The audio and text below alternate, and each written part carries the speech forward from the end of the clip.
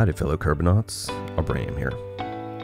After watching the real civil engineer attempt hypersonic flight, I felt compelled to offer a rebuttal. He's clearly having a lot of fun, and that's fantastic. For some, this is enough. For the hardcore nerds out there, this is for you. Again, as an actual aerospace engineer, I say, there's a better way.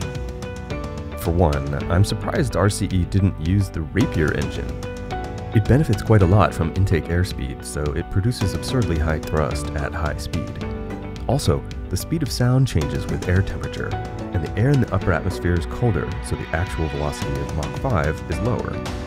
Drag is linear with air density, so we have less drag at high altitude as well.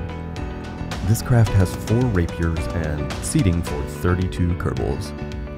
A craft this size needs a fairly large wing area to get off the ground, but the wings are oversized for supersonic flight. To counter this, we use a canard with adjustable deflection for precise control. At about 20 kilometers, this craft cruises nearly hypersonic at Mach 4.5, but during descent, we can see speeds up to Mach 5.25 safely.